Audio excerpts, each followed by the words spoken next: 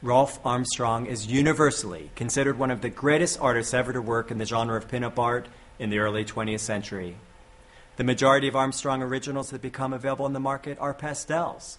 Oil paintings like this one are extremely rare and desirable.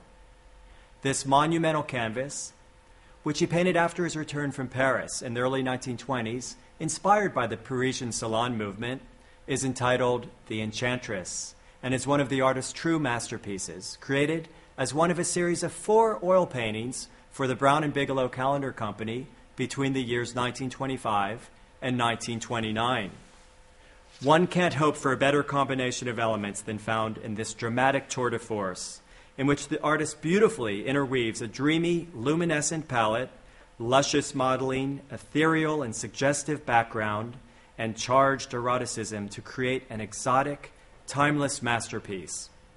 The classically trained Armstrong's importance to pinup art was aptly noted by Janet Dobson and Michael Wooldridge in their 2001 monograph, Pinup Dreams, The Glamour Art of Rolf Armstrong. And Armstrong's cover art for Pictorial Review boosted that publication's circulation to over 2 million in the 1920s.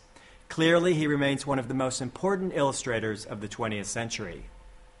The auction of the Enchantress marks an opportunity to own one of his greatest, most rare, and overwhelmingly beautiful oil paintings.